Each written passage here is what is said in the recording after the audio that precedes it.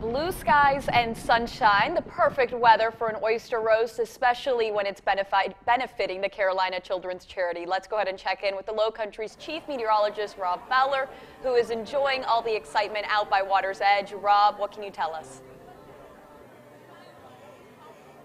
I can tell you people are really coming, Sophia, and this is kind of an event to help the Carolina Children's Charity. It's an annual event here at Water's Edge on Shem Creek.